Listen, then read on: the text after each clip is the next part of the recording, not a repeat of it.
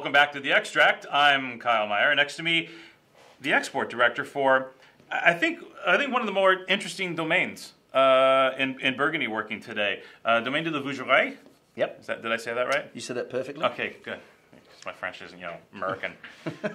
And what we're going to talk about here today is not only about Vougeraie, but a little bit about the folks behind Vougeraie, because it's not so simple, huh?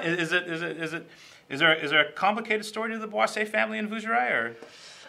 Gosh, well, the whole story of the Boisset family is involved with Vougeraie. Mm-hmm. So to put the story in a nutshell, Boisset, which as a sum of all of its parts is the largest producer of wine in Burgundy, started in 1961 when Jean-Claude Boisset and his wife Claudine had 1 barrel of Gevrey-Chambertin. And 60 years later, they are the head of the 3rd largest wine family in France and the largest producer of Burgundy. But we're not big like one winery with millions of gallons of tanks and millions of labels. We're the big because a lot of us, some of small parts. Parceled out. Absolutely. We have 23 different winemaking facilities, wineries in France and in California. Mm-hmm. Each with their own dedicated vineyards, each with their own dedicated winemakers. Winemakers you'll be speaking to later from Chablis, Burgundy, Beaujolais, and also in the Rhone Valley in the south of France. And John Charles Boisset, of course, who came to the United States about 25 years ago, acquired some of the major domains in California as well. Mm. So to come back to Boisset, it was a period of acquiring some of France's oldest and most iconic properties and restoring them to their former historical glories. And over that 50-year period, as he acquired wineries, of course, he acquired parcels of land with those wineries. Mm-hmm. And for most of the time, originally, those parcels of land remained attached to the wineries that they'd bought and were sold as part of those individual domains. Right.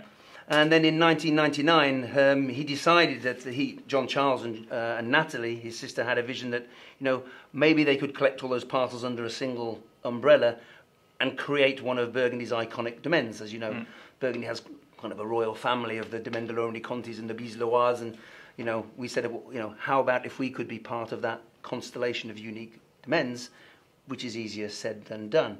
But I was going to say. By Burgundy, by French standards, it's a meteoric rise.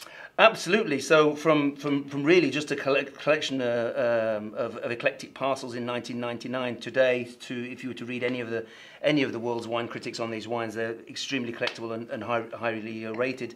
But they really had a focused plan. And let's be honest about it, some serious investment. Yep. Real estate does not come cheap in Burgundy. We're not just doing this for money. And so, the domain, when it was originally founded, was something like 25 hectares, and today it's over 44. So, over 100 acres of prime vineyards in Burgundy, including the Grand Crus in Musigny, in Bata-Montrachet, Courtin-Charlemagne, Courtin, Charmes-Chambertin. In fact, a total of almost 70 different parcels covering 44 hectares, including 4 monopolies. Right. So, but on average, you're talking about like backyard-sized parcels. Many of these parcels. Yeah, absolutely. I mean, if you to look, for example, on the front, every single label has the amount of wine produced on them. Here we have the Clos Blanc. Well, this is a big one though. So this is the exception to the rule. That's massive, 12,000 bottles. That's a massive 1,000 cases. But quite often we make literally a few hundred bottles of some of the smaller appellations we make. There's a great story if you go to the winemaking facility. One of the great things they have individual oak fermenters that are dimensioned to the size of the individual parcels. Oh, jeez. So in handcrafted, hand-built oak fermenters, thermoregulated, and each one is different size depending on how big the parcel that they're vinifying is. So we were there 2 years ago, and Sylvie Poyot, who's the regisseur of the Domaine, walked us past this mini little fermenter, seriously, itty bitty fermenter, seriously about this high, and she says, "Oh, that's for the 3 R's." So nothing. Three rows of vines that Mr. Boisset just bought us in Vaune de la Romanée. So in Vaune-Romanée. Yeah. So yeah, quite extraordinary. Yeah. It's like a sparkless bottle-sized fermenter. Yeah. What is this? A center for ants. But a couple of things you have to say about how did we get them. I mean, from day one, it's interesting to point out that these wines have always been not only organically but biodynamically farmed. Every single parcel of the vineyard is organic. The many you guys got a hold of them. Absolutely. So Yeah. it took 3 years. You have to take 3 years to get the certification, but now the whole domain is certified as biodynamic, and they have their own herb gardens where they grow their own plants to make the tisanes that they use instead of insecticides and herbicides. Nothing's left to a chance in this domain. They actually have their own parcel of forest in the forest of Citeaux. Now, as you probably know, most of the French barrels come from the centre of France. They come from the forests of Allier and sometimes in the Vosges, but Allier and Nevers.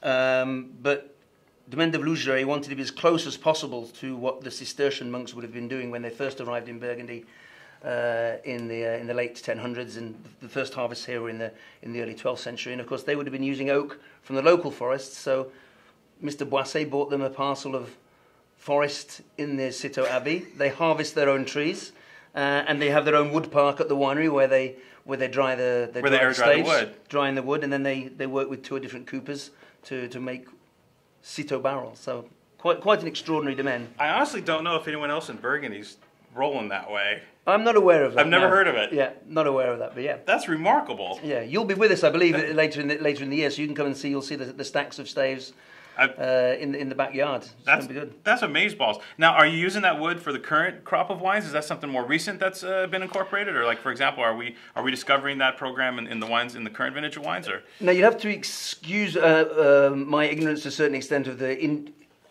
individual cooperage on each of these individual wines. We don't use those the Vougeraie oak on all of the wines, mostly on the reds, I believe. We're still obviously using, especially on the whites, more of that tight white grained oak that you'll be getting from Allier. Yeah. Particularly. So it's not used on all of the barrels, 100% from Citeaux, but we have been doing it for several years already. Yeah.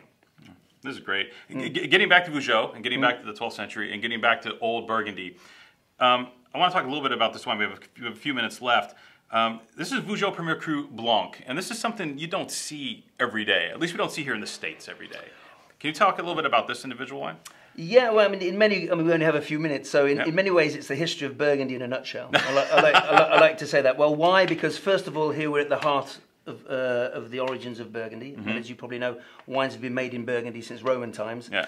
And what I like to say, modern day Burgundy, as we know it, is not that old because it only dates back to 1098. Right.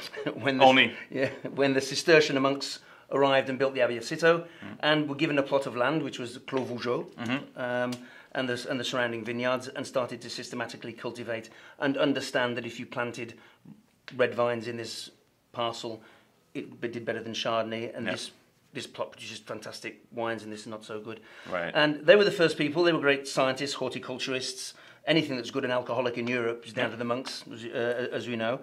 And when they were cultivating the vines of Vougeraie, they noticed that one particular parcel had a higher proportion of calcareous limestone, white pebbles in the soil than the rest of it around it.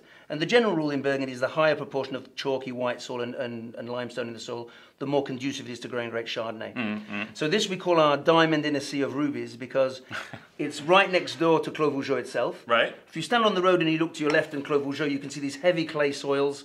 They're on hard limestone rock, and this is where the great Pinots are grown in Clos Vougeot. If you're coming up the road and the chateau is right there, is it over on this side? It's right on the right, yeah. Right on the right, okay. You look to your right, you can see the white soil, you can see the white stone. Yeah. So they planted it with white wine, and the first harvest was in 1110. The Cistercian monks. And the Cistercian monks wore white cassocks.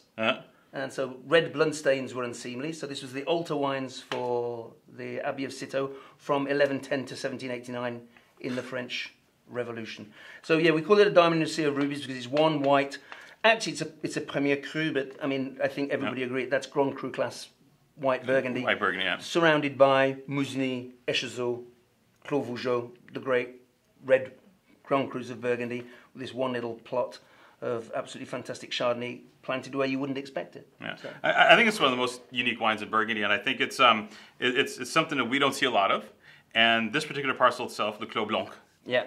Right, is unique even within the context of that, right? I mean, it's is this the only white portion in Vougeraie, or is there someone else make? No, there are one or two other producers. There's a part of the Les Cras, which is just under the Clos, which is produced in white. Mr. Boisset's back garden, which is a little further down the hill, is planted half with Chardonnay and half with Pinot Noir. It's called Le Clos Prieuré.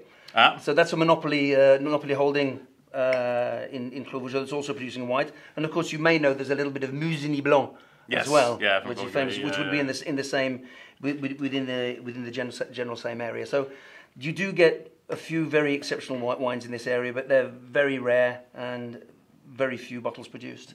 For all intents and purposes, one of the rarest white wines in Burgundy. Absolutely one of the rarest white wines in Burgundy, and unique because it's where you would not expect to find it. As you know, I like to call the Côte de Nuit Pinot Land.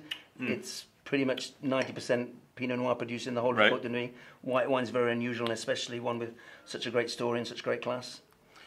Neil, that's it. We're rolling. We're going to get out of here so we can let these let the folks move on to the next video. Thank you so much for your time today. Thank you. Thanks for having us. This was awesome, and thanks for bringing this.